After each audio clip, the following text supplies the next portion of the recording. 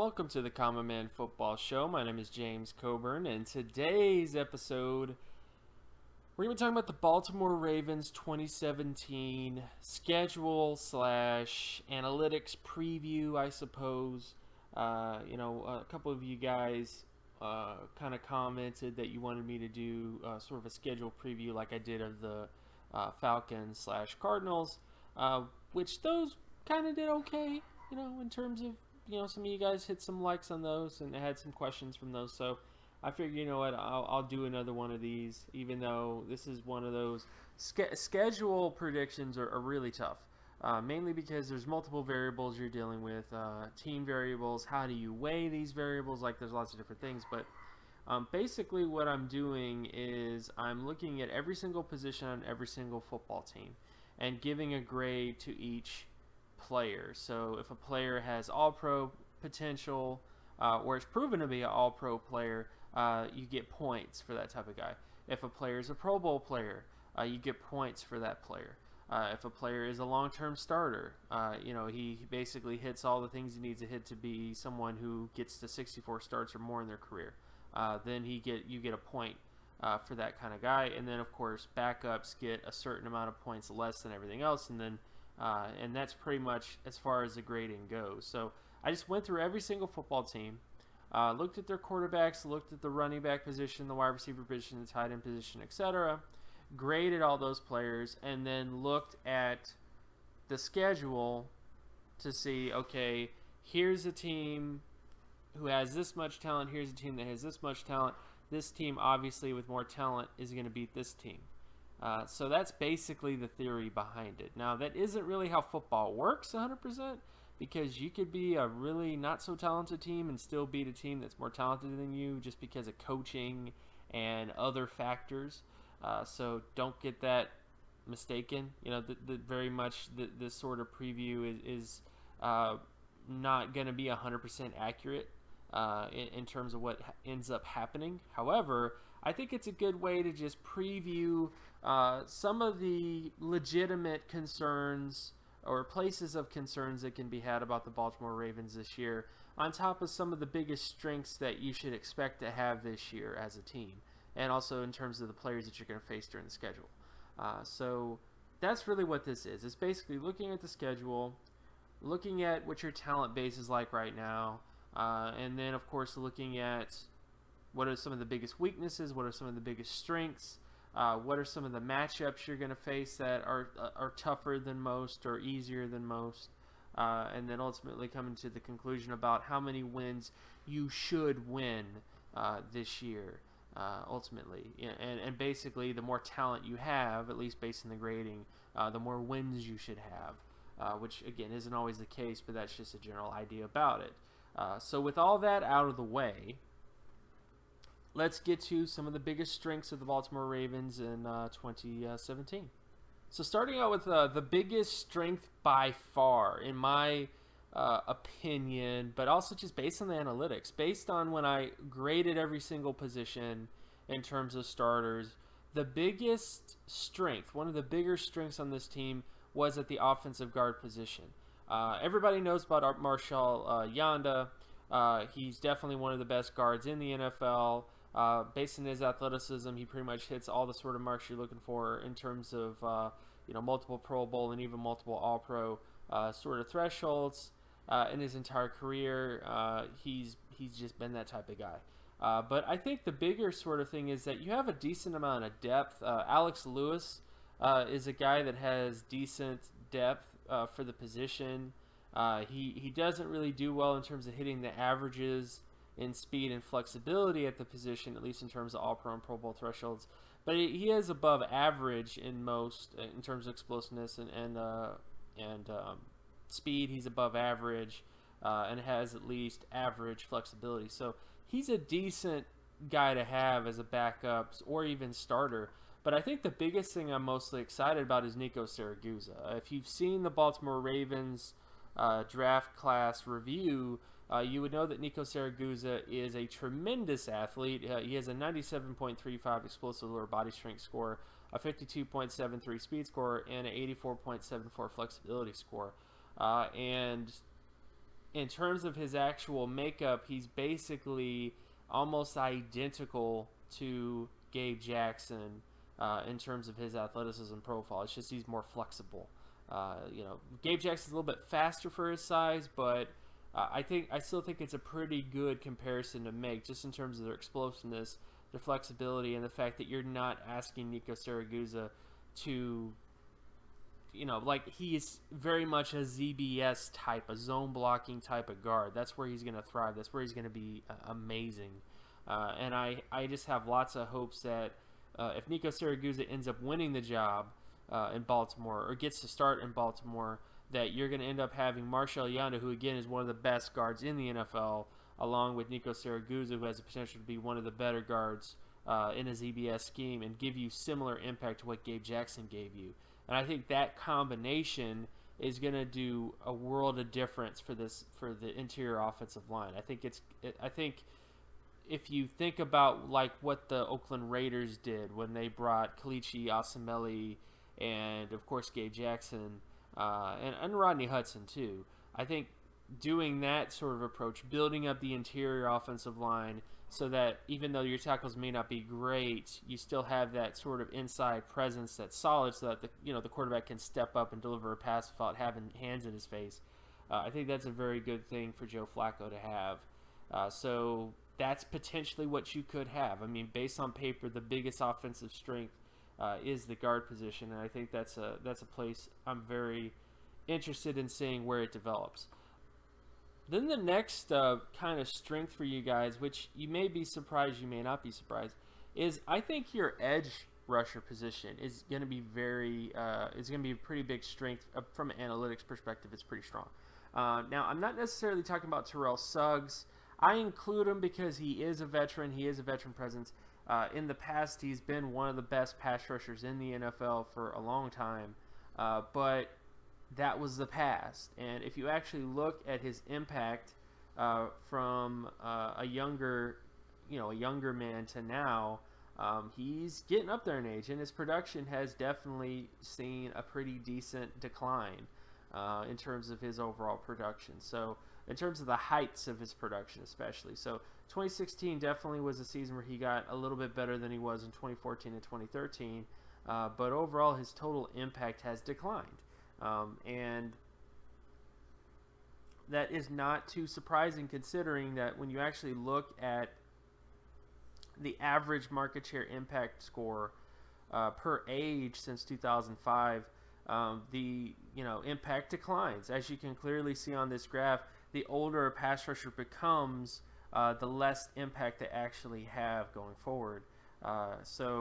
Ultimately, I think with Terrell Suggs, his best years are behind him. I mean, he definitely could have a season where he kind of bucks the trend a bit, because he's such a good pass rusher, from the past, that there is a chance that he could have one year where he reclaims his glory a bit. But I really doubt that. I think when it comes to Suggs, his best days are behind him, and you've seen a clear trend in his own production of that. And of course, there's the obvious trends in terms of age, which I already showed you.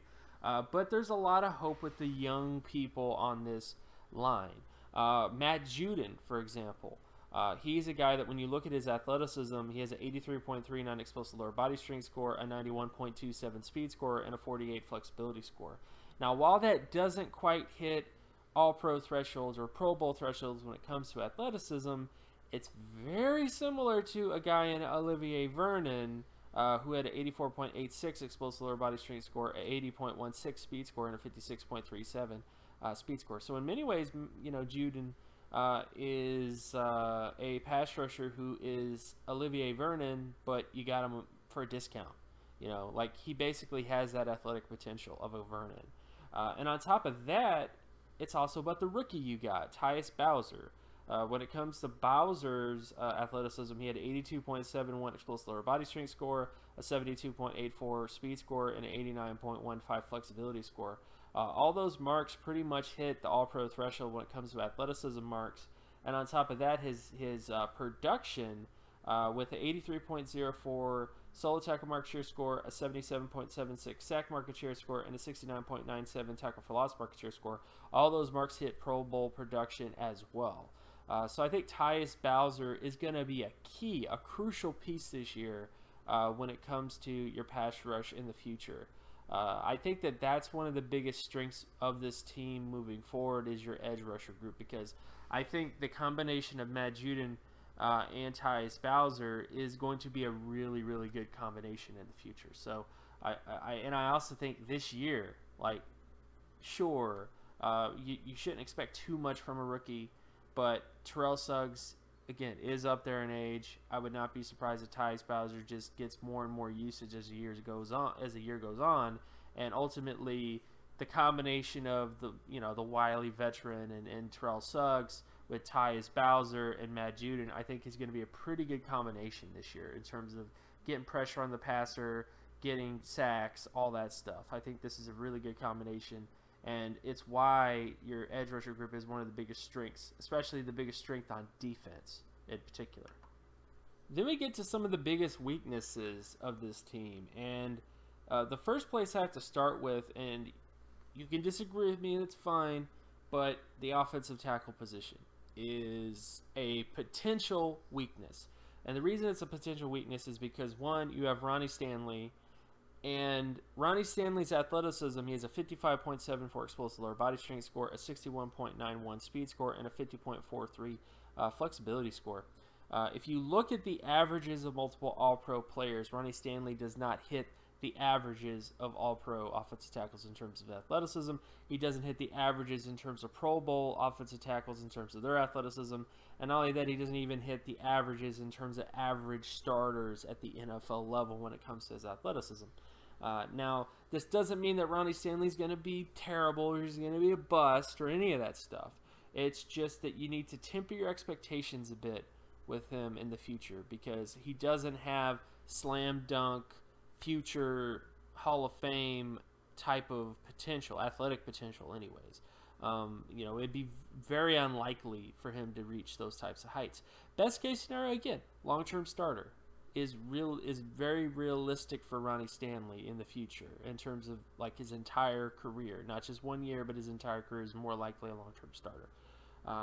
But that's really not the issue. The real issue is that you have a guy in James Hurst who our lens has as the starting tackle, or at least the starting right tackle on the team.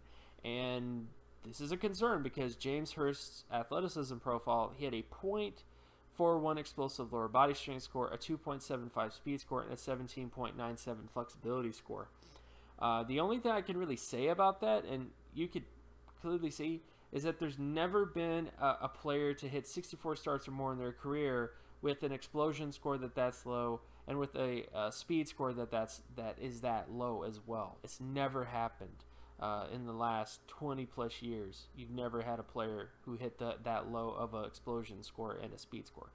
So James Hurst is someone that I don't want to say has to go, but he's just a huge liability on that line if he continues to be the starter there. But you do have some hope in DeAndre Wesley. DeAndre Wesley has a 91.42 explosive lower body strength score, a 92.28 speed score, and a 67.39 flexibility score.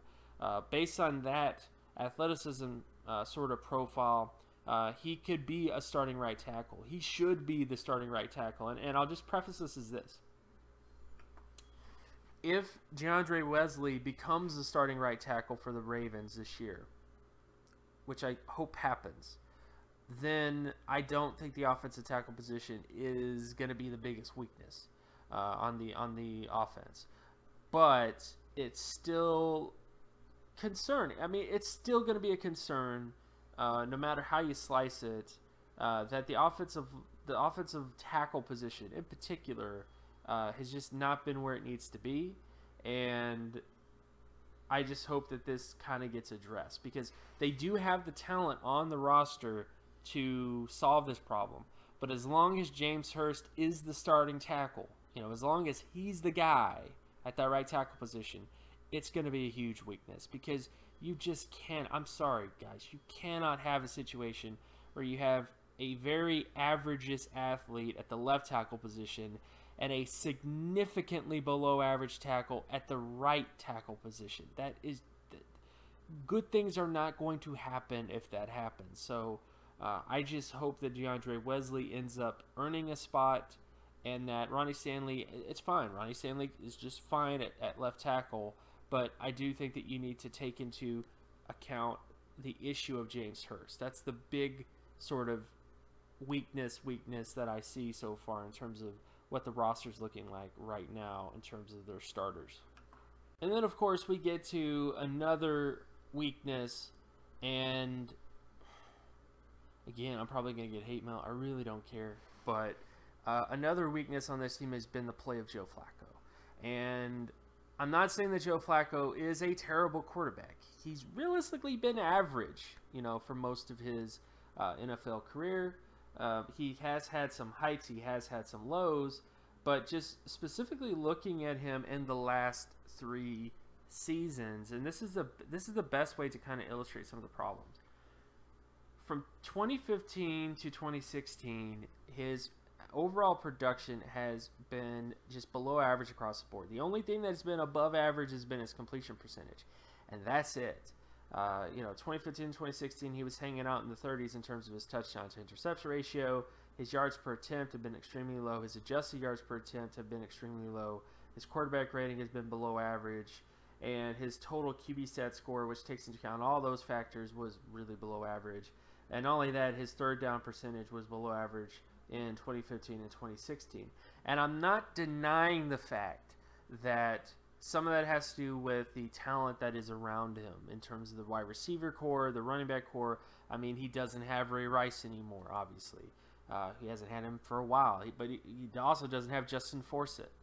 He hasn't had him for a while in terms of a healthy Forsett with a pretty decent season behind him. He has not had Steve Smith. Steve Smith is no longer there.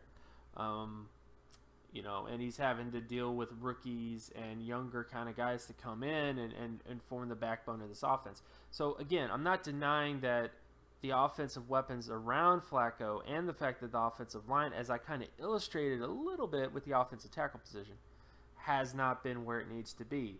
But quarterback position in many ways is a litmus test for how the team is doing a lot of times in terms of offense. And offensively, this team just has to get better, especially since when you look at the averages for teams who win 50 or higher wins, 80 or higher wins, and 90 or higher wins from 2015 to 2016, the majority of his statistics he put up were indicative of teams who, don't win 50 or higher wins. All those years he was below average in terms of the benchmarks you need to hit to become a 50 percentile or higher winner, which is basically 8-8. And then in terms of 80 or higher, 90 or higher, that's where you want to be. That's like 10 wins, 11 wins, and then 90 or higher is basically 12 wins, 13 wins, 14 wins, division winner.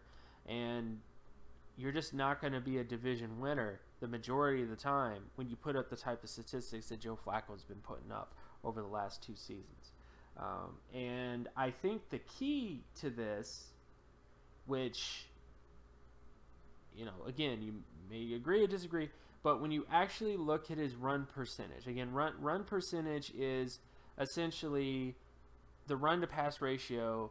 The years in which Flacco was on this team and they had a fairly above-average run-to-pass ratio, meaning that they ran the football a lot more than they passed the football, Joe Flacco's statistics were a lot better in those years.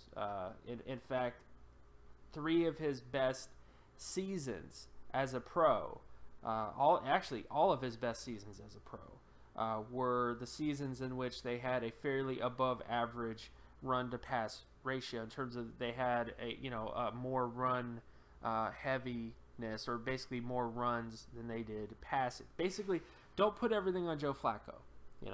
If you make Flacco into something where he has to take the bulk of the passes and he has to be the guy and win with him, he doesn't he just doesn't put up the type of statistics that you need him to put up. He's just not performing. But if you take away some of the not really responsibilities, but if you make the offense more run-based, more run-heavy, at least above the league average in terms of run percentage, he does much better from a statistical standpoint. The team as a whole wins more football games. I mean, if you just look at the PDF, which is the point differential, the years in which that under Flacco, the years in which they were the run heaviest, you could clearly see that the best point differential years were in the years that they ran the football more than they passed the football. I think that this is the basic key to winning is and this comes back to the offensive line especially. If Nico Siragusa comes in and he can really bolster this running attack and kind of help that along and make it more balanced, and of course the tackle position gets solved a bit. If all those things happen, this is a team that could end up being a very good run-heavy-ish offense, at least more run-heavy than they've been in the past. And as a result, Joe Flacco's statistics will be helped, if this happens. But ultimately, if we continue to see this type of situation where the offense is almost entirely based on Joe Flacco, like it was in 2016, like it was in 2015, like it was in 2013, you're going to continue to have the play that Joe Flacco's been putting up in those types of seasons, and it's just not going to be good. So that's the one thing I can say is all the pieces are in place for a really good, or at least a resurgence of what the offensive run game was like in terms of running the football. But if you don't do this, I just don't see Joe Flacco improving. If you continue to do what you've been doing, it doesn't matter how much talent is on this roster, it's going to be very difficult to win football games. I mean, there's no way around it. You cannot have a quarterback who performs like this year in and year out, especially how he's been performing in the last 2 years without repercussions. So, bottom line is, get back to running the football, at least above what most NFL teams do. And if you do that, I think you'll have a resurgence in wins. You'll have a resurgence in point differential. You'll just be happier as a football team as a whole. So if you want to win more football games, run the football more than you have, especially with the quarterback that you're bringing here. You have to dance with the woman you brought, which is Joe Flacco. And the best situation for him, when he dances the best when you run the football a little bit more, versus putting everything on him. So I think that's the bottom line when it comes to him. And he's a big weakness just because you can't depend on him. He has not proven that you could put the majority of the responsibilities of getting first downs, of getting touchdowns, of getting he's not proven to be a quarterback who can thrive without having at least a above average rushing attack. And that's just the bottom line when it comes to Joe Flacco. Then we come to their actual schedule. In terms of biggest strengths, maybe not weaknesses, but just matchups specifically. I think the toughest defensive line you're going to face in 2017, which may surprise you, but it's the Cleveland Browns. Mainly because they have Myles Garrett, which is a great addition in terms of, he's one of the most explosive pass rushers in terms of analytics ever. Like, his explosiveness is basically on par with Mario Williams, on par with Dwight Freeney in terms of his explosiveness for his size. But then you have Emmanuel Ogbah, another guy, super explosive, super fast. Then, of course, you have Danny Shelton, who's another guy who has fairly decent production overall. And I think that if you face that team, now it's still going to be up in the air in terms of whether or not Myles Garrett is healthy or not. That's just, so far he's been having an injury bug. Especially even early now. So who knows? But the bottom line is he by far, based on the data, that is going to be the toughest sort of defensive line action, if you will, that you're going to be facing is Emmanuel Ogbah and Myles Garrett and Danny Shelton. That's a pretty good combination of players, and it could prove to be difficult to deal with that, based on some of the guys you have. You have Marshall Yanda, which is great, but if Nico Siragusa isn't starting, and you have James Hurst starting, and you have Alex Lewis having to back him up, I don't know how that's gonna work out. So that's gonna be one of those sort of situations there. And in terms of the best offensive line group you're gonna face, another surprise or not, but the Cleveland Browns. They did a major job getting Kevin Zeitler, which I think is a really great addition for them. Of course, Joe Bitonio has always been very, very good. Joe Thomas, of course, is Joe Thomas. And they have a lot of options this year in terms of what they do at the right tackle position. So overall, this is going to be one of the better interior offensive lines you're going to face.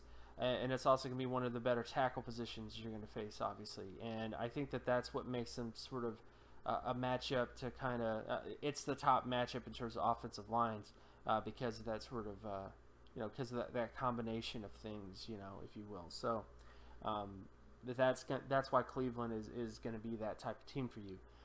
In terms of secondary, the toughest secondary you're going to face is pretty much the Green Bay Packers. Everybody knows about HaHa Clinton-Dix, of course, coming off a Pro Bowl season. But they also added Kevin King. Kevin King, based on my data, is a Pro Bowl level cornerback with Pro Bowl production and Pro Bowl athleticism traits overall. And if he is starting in that game, you're going to know who he is. On top of that, they also have Josh Jones, who, based on my data as well, is a super duper explosive, super fast, strong safety type with a lot of production to boot coming from NC State. And I think if both Josh Jones, Kevin King are there with HaHa Clinton-Dix, that could prove to be a pretty difficult matchup in terms of the secondary there of Green Bay. So I think that that's going to be the toughest secondary you're going to face. And then in terms of just straight up wide receivers, it's going to be Cincinnati. Cincinnati has A.J. Green. We already know about him. But they obviously added John Ross, super fast player. And that combination, I think, is something that doesn't get talked enough about, that you had A.J. Green, who's been one of the better wide receivers in the NFL for a while, and you add a guy that can run 4.2, and oh, by the way, had very good production at the college level. So that's going to be a very tough matchup to face. It's going to be very tough for your secondary to deal with, and you play those guys twice. So in a sense, your toughest opponents, at least the toughest matchups you have to deal with, are guys in your own division. You have to deal with the Cleveland Browns offensive and defensive line, which have gotten better over the offseason, and on top of that, you have to deal with the Cincinnati Bengals in terms of their wide receiver core, which got better during the offseason as well. So, I mean, those are the biggest challenges in terms of your matchups. But in terms of wins, keep in mind, this is based on your talent. Based on your talent versus everybody else that you're facing, you should win 13 wins. Everybody on your schedule, for the most part, you have more talent than them. Pretty much across the board, you have more talent than except for 3 teams. There's only 3 teams where you have less talent, and that is the Tennessee Titans and the Cleveland Browns in terms of overall talent, in terms of analytics grades. But that's not how stuff works out, obviously. The Baltimore Ravens may have more talent than these teams overall, but if Joe Flacco continues to play the way he's been playing, and the offensive line doesn't do the types of steps that I outlined in this video, like if Nico Siragusa isn't starting, if DeAndre Wesley isn't starting, if Joe Flacco continues to put up the type of play that he's been putting up over the last 2 years, which is significantly below average production overall and pretty much on par with most teams that are either 500 or less. He's not even average in terms of the statistics of 500 teams, guys. Like, it's just not good.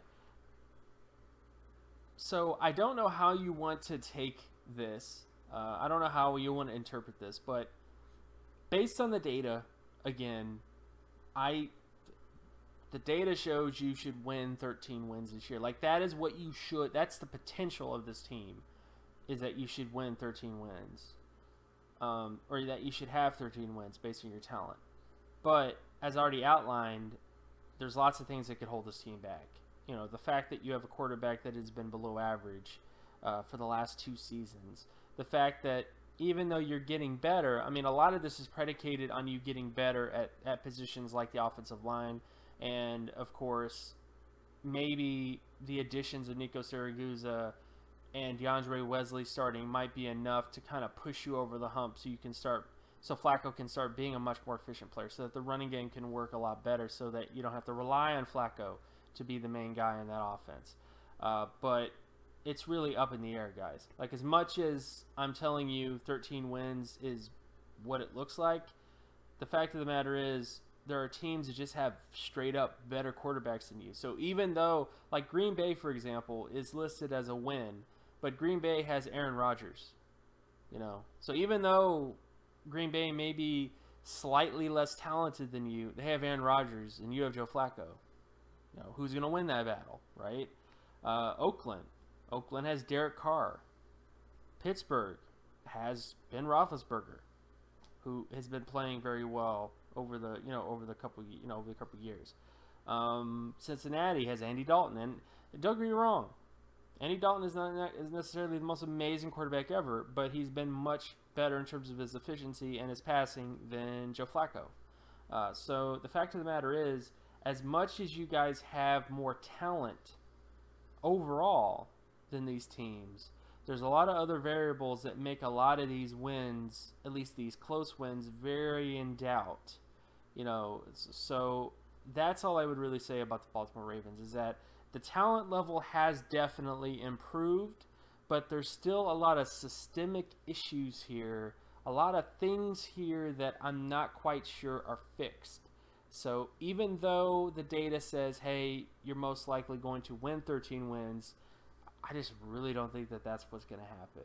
Based on my own opinion, you can disagree with that if you want. You can just go with the analytics. But I would just say that that's just my sort of worries, is that there's a lot of I don't like to project a team to win 13 wins unless there's a lot of things that have already been proven. And in the Ravens case, there's a lot of things that just haven't been done, to kind of fix things. Bottom line is, this is what I see. I think that the Ravens are a very talented team. They have a lot of talented aspects to their football team, but ultimately, there's just a lot of things here that could potentially derail the type of season that you guys should have. So, they could end up just going 500 because Joe Flacco just doesn't improve and the offensive line doesn't make the necessary changes it needs to make. So that could definitely happen as well. But so far, I think 13 wins is the potential of this team based on talent, but everything has to coincide with everything has to be very cohesive. Everything has to work together here, and that is the big sort of that's just the big sort of dilemma here, is that even though 13 wins is the potential, it may not become a reality because of some of the variables here that are just so inconsistent and so much kind of even unpredictable to a certain extent in terms of quarterback play and those other sort of facets.